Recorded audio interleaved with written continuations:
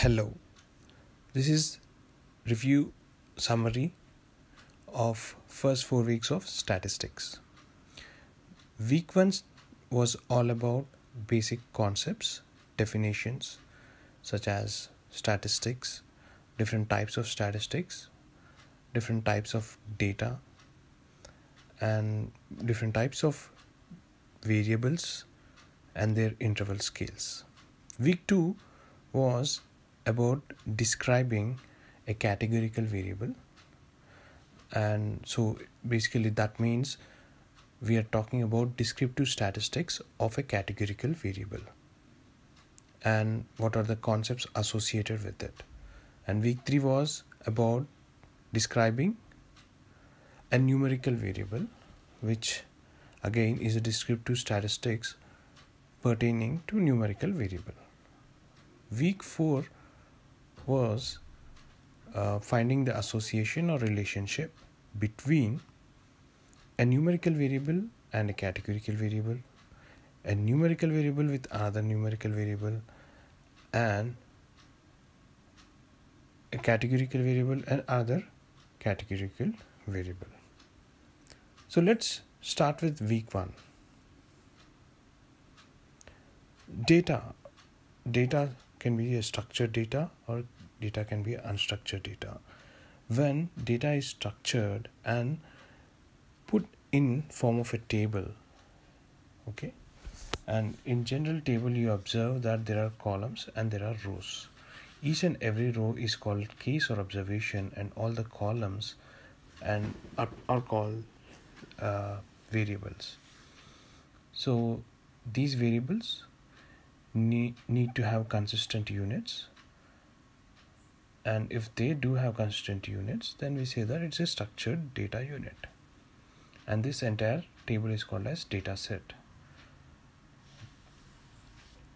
So then there is a definition of statistics. Statistics is seeking information from the data, trying to get some insights from the data, and trying to make some summaries or conclusions of the data, and maybe over a period of time, with the help of these summaries and conclusions, we can make decisions. So that is what is the definition of statistics. And in doing all this, we use different kinds of graphical summaries or graphs like pie charts, bar charts, scatter plots, and we'll get some information. We try to get some information, make some graphical summaries. That is all what is statistics.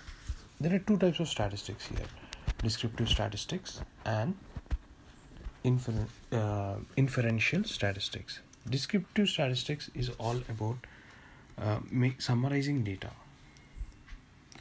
and the inferential statistics is all about making conclusions. So for classic example to just describe is, if you are owner of an IPL team and you are in need of a player, if you are in need of a player, hiring a player, then what you'll do is you'll shortlist a few players and try to get that one player out of that. So now when you shortlist, you have a data and you have a list of 5 players and you're looking for a batsman. Now these 5 players, and there is a table and there is a lot of data in it. Okay, so each and every data, for example, a batsman name, his runs, his highest score, his strike rate, his fours, his sixes, all this information is there. So number of runs he scored, number of matches he played, all these are your descriptive data. So you can make some summaries out of this data, right? But overall, at the end, using all these different summaries, if you are making a decision and picking one player, that is your inferential statistics. The methodology or the procedure that you're adopting to take a decision is your inferential statistics. And all those data that is present, number of runs, strike rate and everything. These are all descriptive statistics. And then moving on from the statistics, then we also saw different types of data. Data can be of two types: categorical data and numerical data. Categorical data is also called as qualitative data. Numerical data is also called as quantitative data. And categorical data has two scales: nominal scale and ordinal scale. And numerical data has two scales: interval and ratio scale. So what is a nominal scale? Nominal scale is nothing but is just pertaining to name. That's it, pertaining to name. What does that mean? It means it is a categorical variable. For example, gender, and it has got different categories in gender, male or female, or we call them as categorical data or categories or distinct values of the categorical variable. So I'm telling you there is a variable by the name gender, and this is a categorical variable. Okay, gender is a categorical variable with two categories, male and female, or two distinct values, male and female, or male and female are categorical data. So this type of terminology is very much used or used most of the time. Now similarly like similarly like variable gender, there are other nominal scale variables, which are blood group with categories O positive, A positive, O negative, A negative, and so on. Jersey numbers 23, 07, 45. See, the jersey numbers, the values are numerical. So you might be thinking these are numerical data, right? No.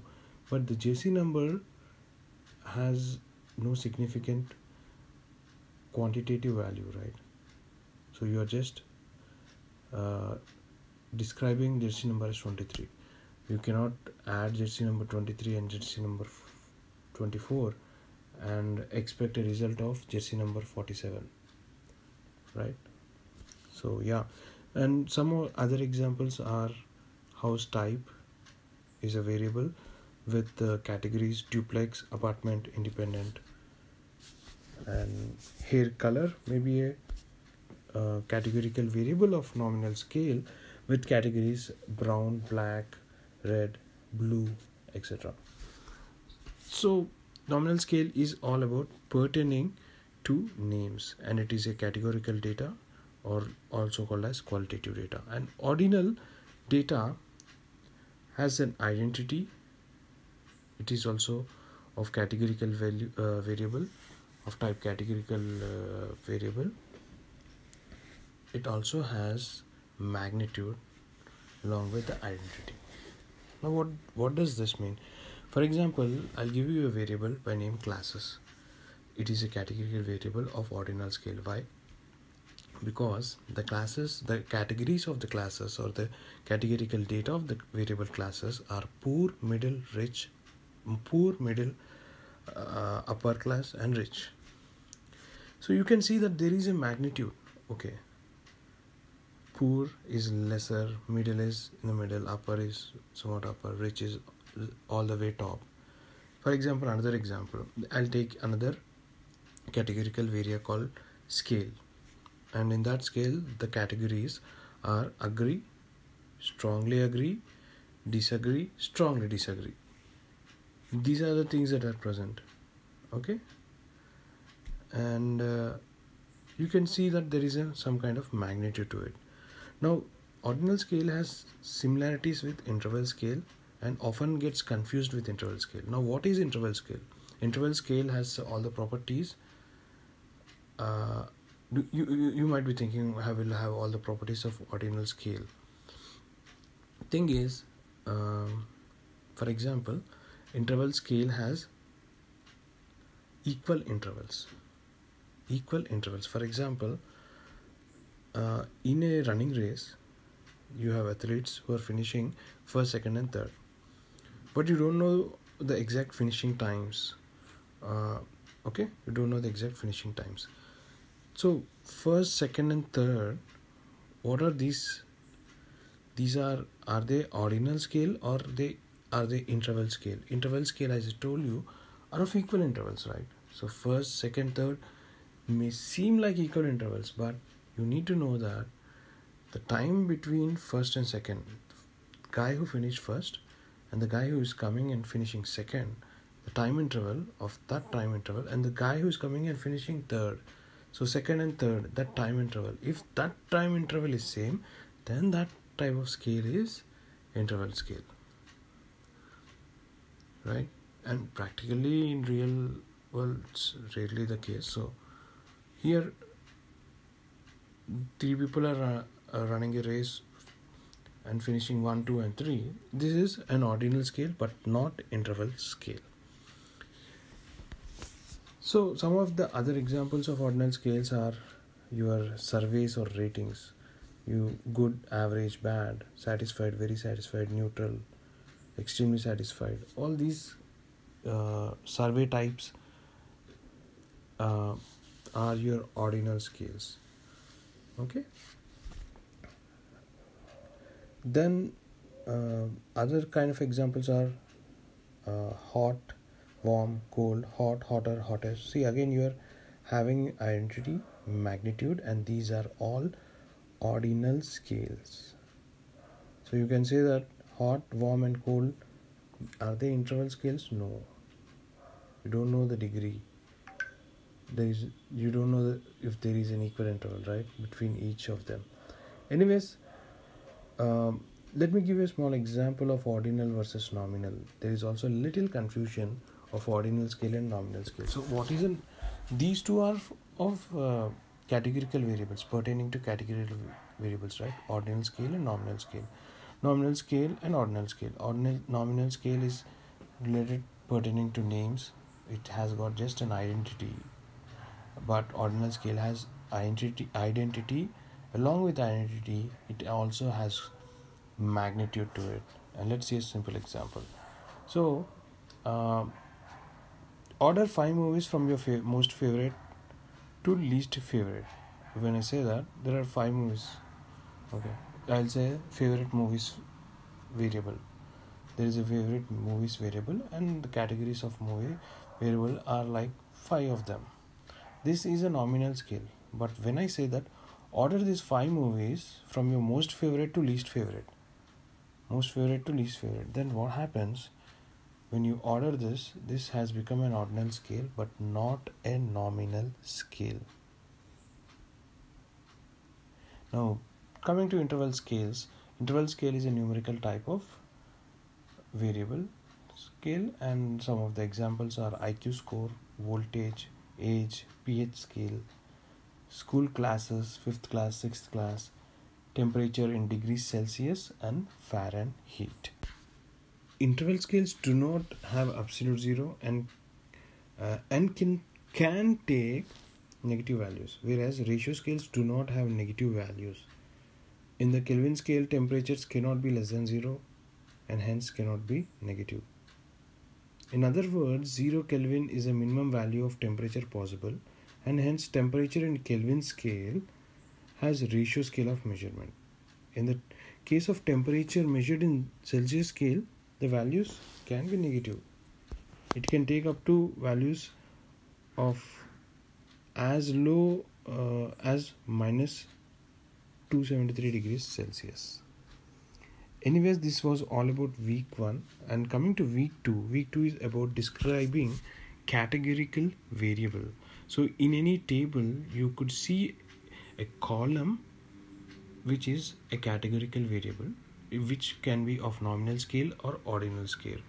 For example, this categorical variable could be a gender, whose categories could be male and female.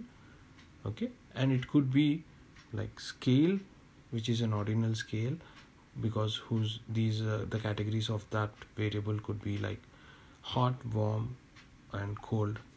Okay, so let's describe or give descriptive statistical properties for such categorical variable. Single column of categorical variable. What can we do with that? We can first draw a frequency table. So in the first column of that table would be category, and you will list down the distinctive values of that category. For example, gender, you say male and female. Okay, and you'll in the second column you'll try to find out the frequency, how many males and how many females are there in that entire column variable. So a categorical variable, from that categorical variable you could draw a table and found out what is the frequency of its categories and found out relative frequency. Then what else you can do? You can draw a bar chart, you can draw a pie chart from this data. How can you do that? Bar chart is a simple chart which gives the total count. So total count of male or total count of female. If you want to compare individually with one category with another, you use bar chart. But if you want to see the proportion with respect to other or with respect to total, then you use pie charts. So how does that table information help you in drawing a bar chart and drawing a pie chart? So for example, you found out the relative frequency, right? If you multiply it with 360, you get the angle of your angle of your pie chart. That is how you find out pie chart. Then why do we need? See, we are drawing a bar chart or pie chart. That means we are doing graphical summaries. We are trying to get some summary of the data. So again, that single column of your categorical variable, okay, which can be of your nominal or ordinal scale. From that, you drew a frequency table, found out the frequency, found out the relative frequency. You could make graphical summaries of bar chart and pie chart.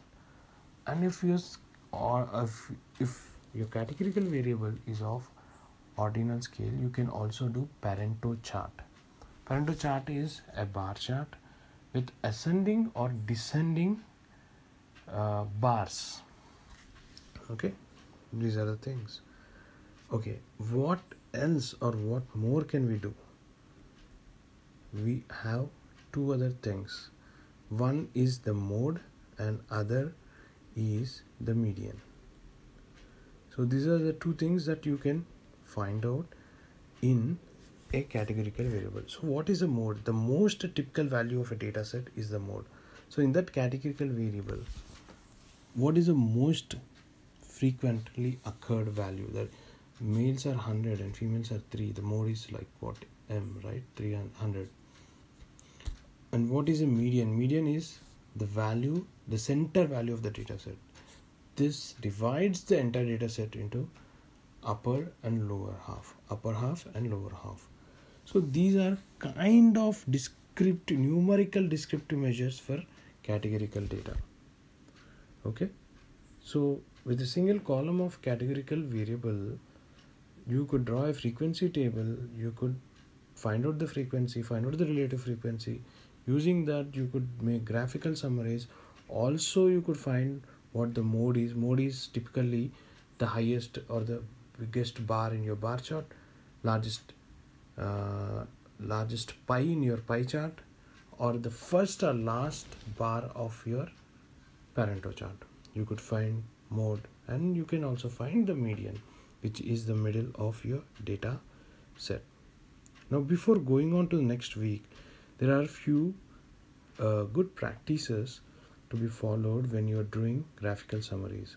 Example, the area principle. So area principle is a simple principle which needs to be followed so that your graphical summary does not mislead in interpretation. While interpreting, this might not mislead. So one such important practice is to have a baseline.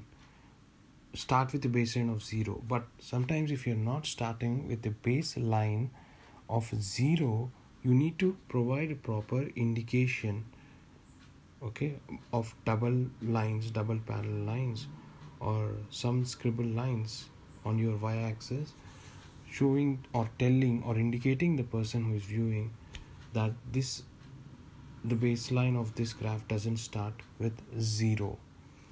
Other kind of practice is to check for round off errors.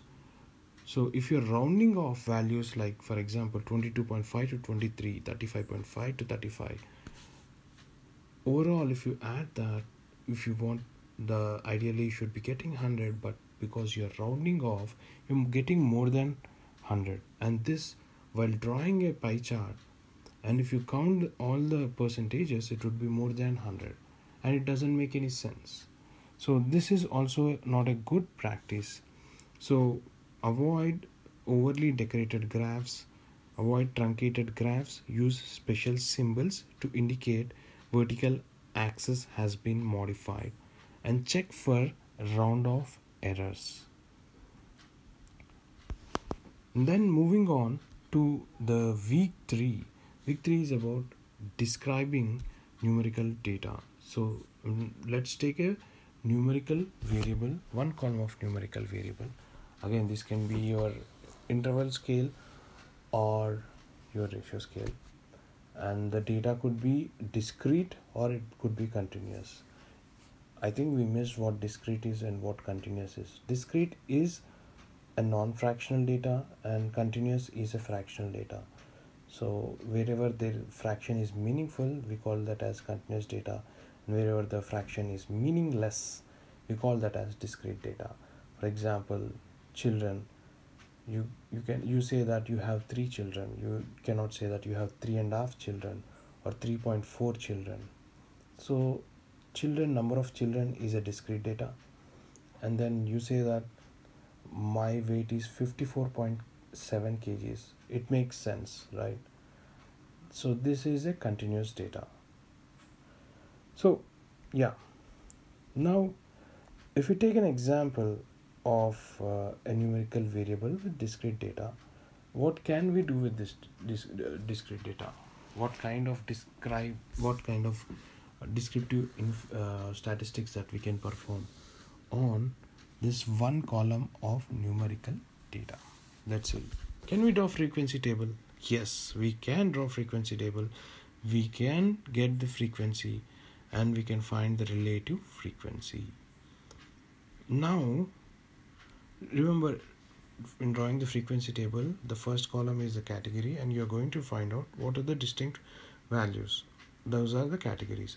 In case sometimes the number of distinct values are less, then that's fine.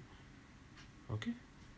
If the number of distinct values are huge, okay, then it becomes cluttered. So we use what is called as classes. That is, we divide that into range, like 30 to 40, 40 to 50, 50 to 60, 60 to 70, 70 to 80, 80 to 90. This is what we do. And I'm talking about discrete data. So in case of discrete data, you just observe the distinct values, how many of there are there. If there are few, then just follow those distinct values. If there are many, use classes. Now what if this data, instead of discrete, is a continuous data? Definitely use classes directly in drawing the frequency table. Okay. In case of discrete numerical data, you're going to check the number of distinct values of that variable. If there are less, you're going to use them, or if there are more, you are going to make them into classes. And in case of continuous numerical data, you're directly going to make classes. Okay. So irrespective of this, you're going to draw a frequency table. Now, so you have also drawn frequency table for a categorical variable, right? When describing categorical variable, you have drawn a frequency table, found out the frequency, found out the relative frequency. Yes, for the same For describing a numerical variable also, you're going to draw a frequency table, going to find out frequency and going to find out relative frequency. Now one thing that before I move on, I want to tell that when I say classes of 30 to 40, the lower class limit is your 30, upper class limit is your 40, and the class width is the difference between the upper class limit and the lower class limit. And it is, so for example 30 to 40, right? Is 30 included or 40 included? So a class interval contains its left end but not its right end boundary point. A class interval contains its left end but not its right end boundary point. So when I say 30 and 30 to 40, 30-40, 30 is included but not 40. And when I say 40 to 50, 40 is included but not 50. So okay, now I have drawn a frequency table with calculated the frequency. I know the relative frequency. What kind of graphical summaries can we do? In case of numerical variables, you can do histograms, and you can do stem plots. These are the two things that you can do: histograms and stem plots. See, stem plot in a stem we also call as stem and leaf diagram. In a stem and leaf diagram, each observation is separated into two parts, namely a stem containing all but the rightmost digit and the leaf the rightmost digit. For example, there is a data 75 and 78. The stem becomes 7 and the leaf becomes 5 and 8. Okay, so this is your stem and leaf plot. Now, after graphical summaries, in describing the categorical variable, we could also find out the most typical value, that is mode, and the middle value, that is a median. So what kind of things that you can do with numerical variable? So we could do mean. You could find out the mean of the data. It is a numerical data, right? You could find the mean of the data. So here, mean of the data, if in case of discrete numerical data and if the number of distinct numbers are less, you have used those and plotted the frequency table and everything, right? Fine. So the mean of such, then there's going to be a group of data, right? Mean of such data becomes the value into frequency, sum of f values and frequency, sum of the product of values and frequencies divided by the total number. So generally the mean is f1 x1 plus f2 x2 plus so on fn xn by n. If at all this is a class, then what would be the mid? What would you multiply the frequency with? So you multiply frequency with midpoint. So for example, 30-40 is a class and frequency is 3. Okay, then midpoint of 30 and 40 is 35. So you multiply 35 with 3.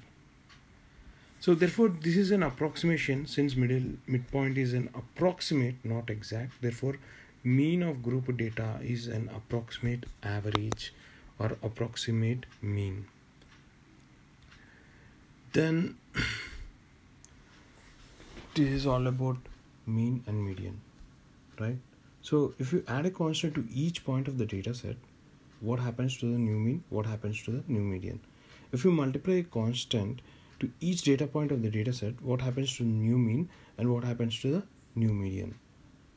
So the answer is new mean becomes, in case of adding a constant, new mean becomes old mean plus constant. New median becomes old median plus constant. In case of multiplication of a constant, new mean becomes old mean into constant, and new median becomes old median into constant. Okay. can you find the median of this numerical data? Yes, it's the center value of the data set, which divides the data set into bottom half and top half. But make sure when you're trying to find the median, it should be of ordered list. So you should arrange them in an ascending order and try to find the median. That is the most important. So it is a middle value of an ordered list. Always remember, it is a middle value of an ordered list. So you need to arrange the data in increasing order and you need to find. So in case the number of observations are odd, then the median is n plus 1 by 2. And if the number of observations are even, then the mean of n by 2 and n by 2 plus 1 observation is your median. If the number of observations is even, the mean of n by 2 and n by 2 plus 1 is your median. So, but always remember, arrange the data in increasing order first to find the median. Now, there are something called as outliers. Outliers are some values which are something not at all correct. So, for example, you are expecting the values to be of the range between 20 and 50, but there is 300 value for certain data set. That is an outlier. Okay, the sample mean is sensitive to outliers because the total mean is like sum of all the data divided by total data. It gets affected. Sample mean is sensitive to outliers, whereas median is not sensitive to outliers. Then what else can we do? What else are there? So there is something called as mode. Mode is the most frequent value, right? Now again, if you're adding a constant, new mode is equal to old mode plus constant. And if you're multiplying a constant, new mode is equal to old mode into constant. Apart from that, numerical data, you also have something called as a range, which is the maximum value minus minimum value. Variance, which has a formula, which is x minus x bar whole square plus sigma of x minus x bar whole square by capital N. And in this sigma, it is I is running from 1 to n. So you have the data, you take the mean of the data, and if you subtract each value from this mean, you square it and add all those things. That's what you, and you divide with the total number of data points, then you get population variance. If you divide with n minus 1, you get sample variance. Okay, variance is just indicative of how much it is varying with respect to mean. Then you have something called as what do you have? Standard deviation. Square root of the mean is your square root of your variance is called standard deviation. One more thing, if a constant is added to each data point in the data of the data set, new variance becomes old variance. New standard deviations become old standard deviation. And if you multiply a constant to each data point of the data set, new variance becomes c square times the old variance, and new standard deviation becomes c times the old standard deviation. Now, then we also have something called as interquartile range. So in order to understand in what interquartile range is, you need to know what is percentile. So a percentile P is a measure used to indicate the value below which a given percentage of observations fall. For example, the 90th percentile is the value, 90th percentile is the value below which 90% of the observations are found. And it is also the value above which 10% of observations may be found. So below 90%, above 10%. Okay, this is, so for example, if 15 student grades are there and 90th person divides the grades into two parts, 90% of the grades will be below that number and 10% of the grades will be above that number. Then how do you find out that percentile number? For example, there is a data of 35, 38, 47, 58, 61, 66, 68, 68, 77, and some data, and you're going to arrange them in ascending order. First and foremost, you're going to arrange them in ascending order, right? Fine. Then you want to know what is the 25 percentile of this data. These are the marks, for example. Or if you want to know what is the 75 percentile, I think this is a good question. What is the 75 percentile? And I also want to know what is the 10 percentile, 75 percentile. What you have to do is you create a simple table. So I'm telling you how to find the percentile of a given for a given data set. First arrange them in ascending order, okay? And then create a table. First column, write it as P, that is percentile, whatever you wish to write. And the second column is NP. Just write NP, and third column just leave it. Now first column is P, right? Percentile. In this column fill up whatever you want. Let's say 10 percentile, right? 0.1. I'm going to fill the first cell of this column P with 0.1. Then second cell of this column has 0.25, which is 25 percentile. 0.5, which is 50 percentile. 0.75, which is 75 percentile. 1. In the second column, N is the number of observations. In the example, I am telling you the number of observations is 10. So NP becomes 1 for 10 percentile, 2.5 for 25 percentile, 5 for 50 percentile, 7.5 for 75 percentile, and 10 for 100 percentile. Now third column is your answer, that is your percentile. For example, the first value is 10 percentile. So what is the value for the 10 percentile of this given data set? Now the way you arrive at the answer of this is you first observe what is the value of NP. Okay, you first observe the value of NP. Is NP a natural number or a fraction number? Natural number or a fraction number? If it is a natural number, like 1 is a counting number, natural number, right?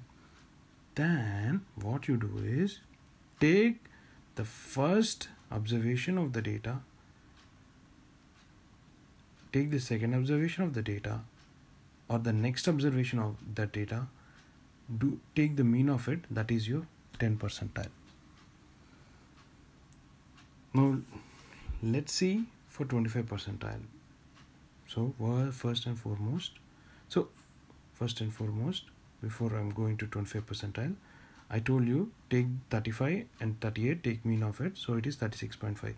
10 percentile of the entire data is 36.5.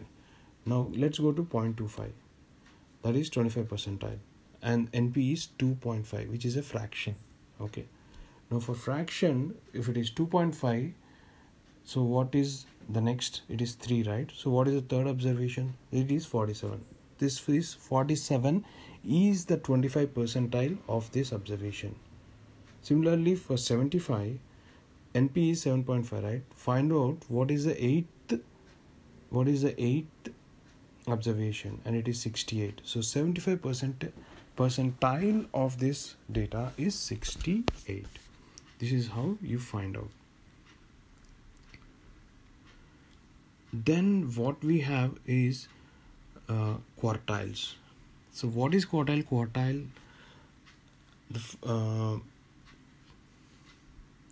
the sample 25th percentile is called first quartile. Sample 50th percentile is called the median or the second quartile. The sample 75th percentile is called the third quartile. So you're basically dividing the entire data from minimum to maximum, and Q1 is your quartile, first quartile, then Q2 is your median or your second quartile, and Q3 is your third quartile. So you have maximum to Q1, Q1 to Q2, Q2 to Q3, and minimum to Q1, Q1 to Q2, and Q2 to Q3, and Q3 to max. And the difference between Q3 and Q1 is called your interquartile range. And this interquartile range is a measure of dispersion. So that was all about week 3. And then coming to week 4, we can see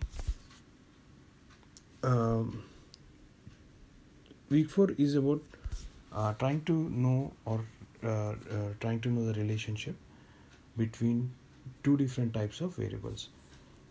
So before jumping to week 4, let's just quickly see what all things descriptive statistics that you can do with numerical variable. First, you can do frequency tables. We can draw frequency tables, right? And then you can make graphical summaries using histograms, stem and leaf plots, and then you can find the value of mean, mode, median. Then you can find the values of range, variance, standard deviation, interquartile range.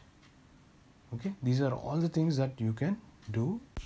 Then in week 4 is about association between different types of variables. So you try to find association between two categorical variables.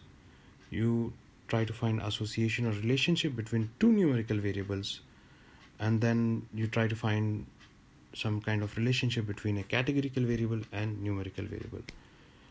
Okay, so let's start with association of two categorical variables. Now, in case of a categorical variable or a numerical variable, just a single categorical variable or single numerical variable, in previous weeks we have seen that you could draw a frequency table, find out the frequency and find out the relative frequency. Can you do something like that? Yes, not the same, but you do something similar. You draw what is called as a two-way contingency table. Then you'll try to find out the relative row frequencies and relative column frequencies from that two-way contingency table. So basically you're taking those categories of categorical variables and plotting it horizontally in a column, row wise and in a column wise, and trying to draw this two-way contingency table. And if there is any missing data, you're going to fill it.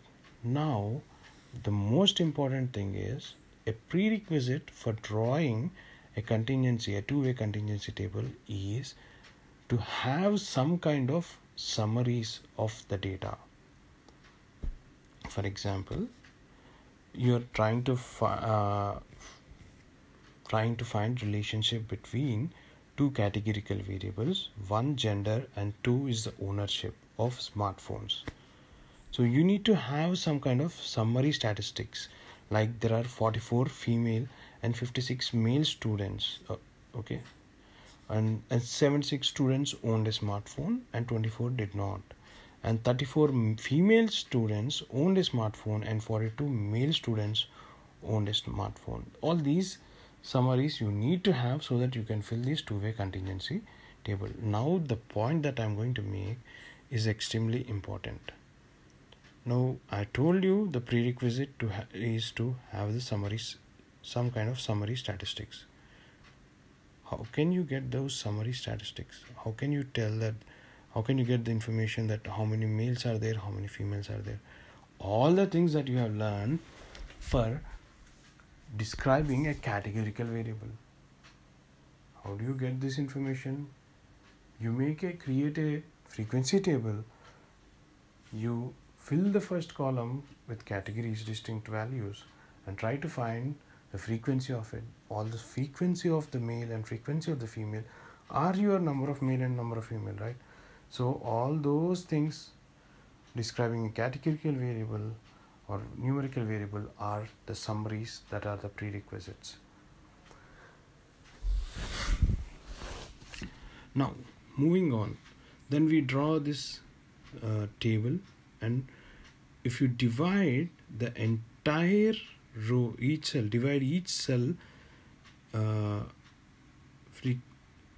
by its total, row total, then you have row total and column total, right?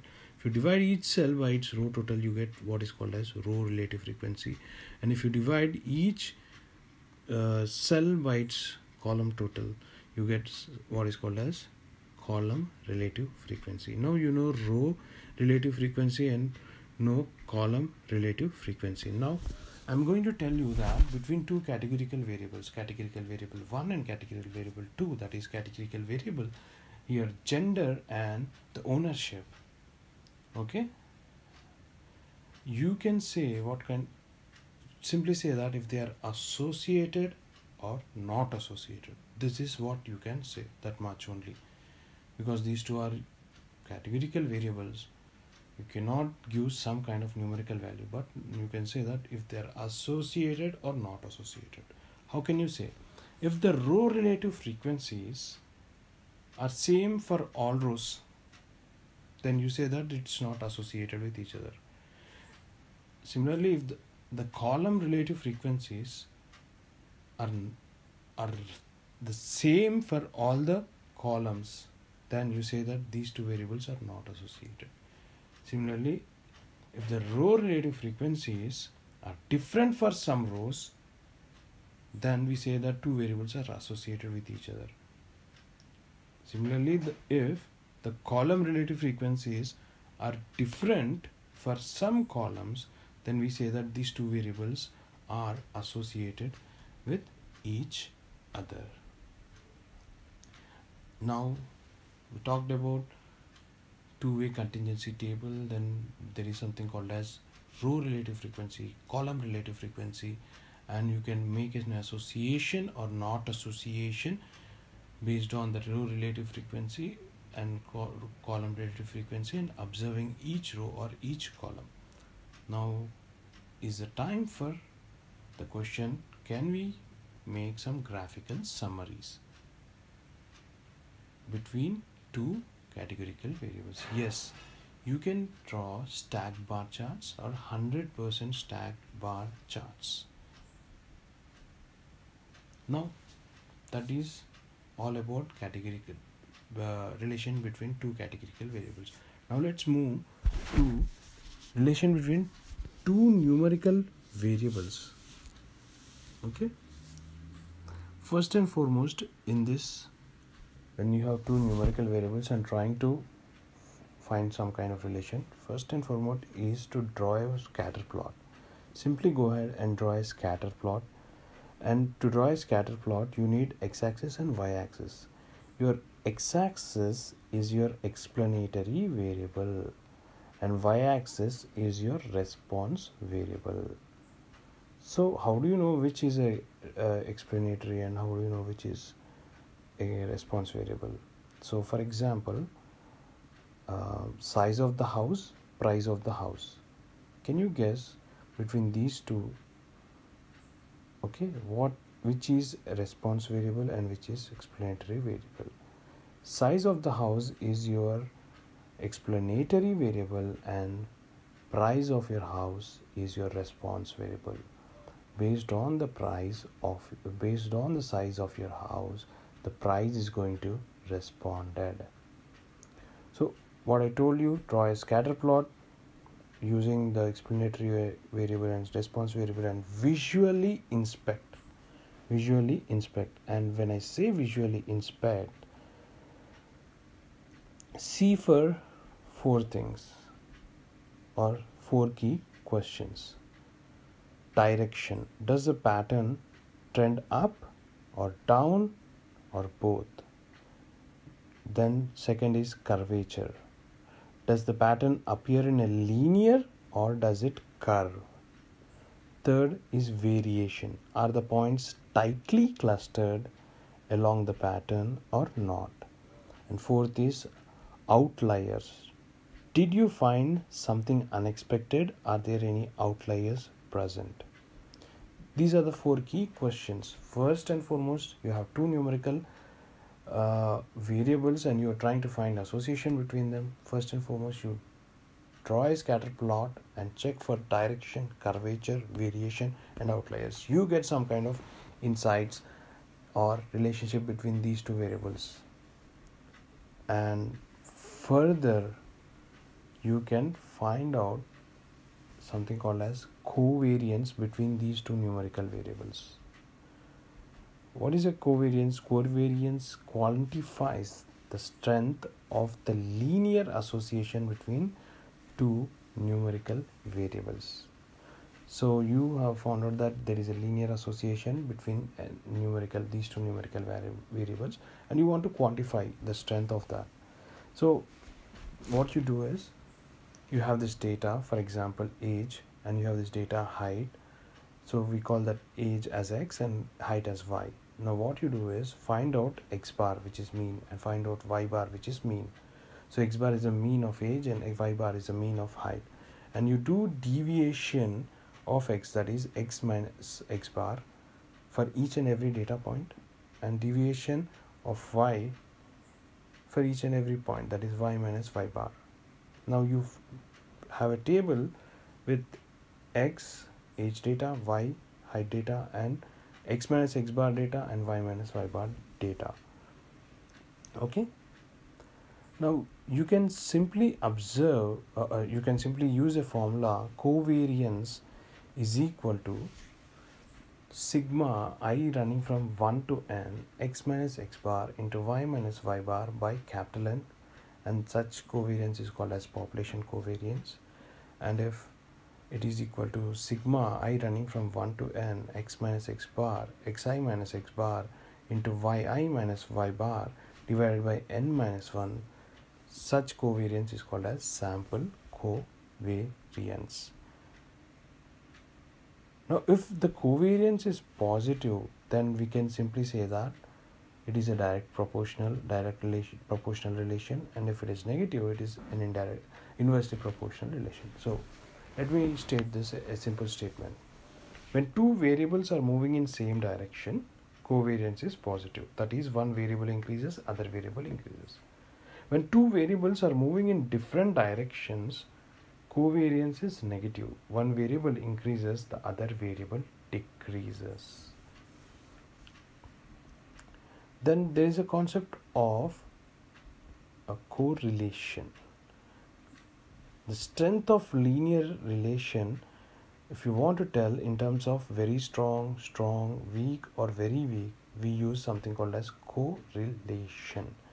So a more easily interpreted measure of linear association between two numerical variables is correlation, and it is derived from covariance. Why? Because R, the Pearson correlation coefficient R between the two variables x and y, is given by covariance of x, y divided by standard deviation of x into standard deviation of y. R is equal to covariance of x and y divided by the standard deviation of x into standard deviation of y. Now always remember the covariance value, the correlation coefficient, Pearson correlation coefficient small r, value lies between -1 and 1, including -1 and 1. -1 less than or equal to r less than or equal to 1. Now, if this value r is close to 1, then you say that very strong linear relationship. Okay, and since it is a positive, it is a directly proportional relationship. A very strong linear relationship, if for example r for the age and height is 0.9964, then we say that very strong linear relationship between age and height. Similarly, if it is -1, it is also very strong linear relationship, but as one variable increases, other variable decreases. Okay, so we can say that value of r close to 1 as strong linear association, strong positive linear association, and the value of r closer to -1, we can say that strong negative linear association. So covariance and correlation provides for strength of linear association between two variables. One can describe the association between two such variables using an equation of line.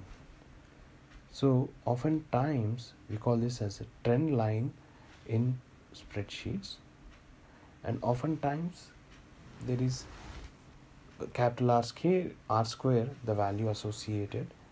So you can find equation of line and the value of r square.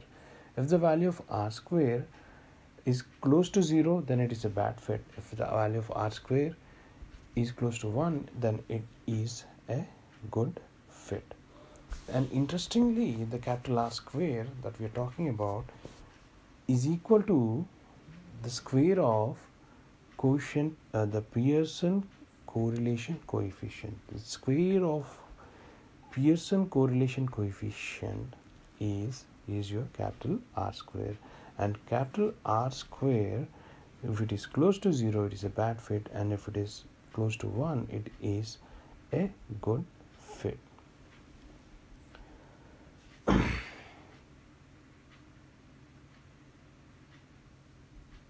Now let's see the association between a categorical and a numerical variable.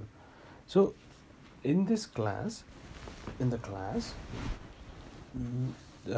when describing relationship between a categorical variable and a numerical variable, the variable that we have taken is a dichotomous variable, that is a variable with only two categories. For example, like gender, male or female, or income, high or low, or ownership, yes or no. Then you take then what you do is you divide the entire data set with these two categories by naming convention of one as 1 or 1 as 0, and other with 1 or 0. For example, gender, male and female, right? So 0 is male and 1 is female. So you are quoting, gender quoting everything here. Then after that, you find what is called as point biserial correlation coefficient. Point biserial correlation coefficient. And again, this is applicable to only dichotomous variable of that categorical variable. And the value of this point biserial correlation coefficient, not the value but the formula, is y0 bar minus y1 bar divided by Sx into square root of P0 into P1. Here what is y0? Y0 is a mean of your group, and y1 is a mean of your other group, and then Sx is a standard deviation of your numerical data, and then root of P0 and P1. P0 is n0 by n, that is number of, let's say, males. If you're quoting 0 as a male, number of males by total number of males is your P0. P1 is number of females by total number of females is your P1. So RPB is equal to y0 mean y0 bar minus y1 bar divided by Sx into root of P0 into P1. This is all about week 1 to week 4 of statistics. Thank you.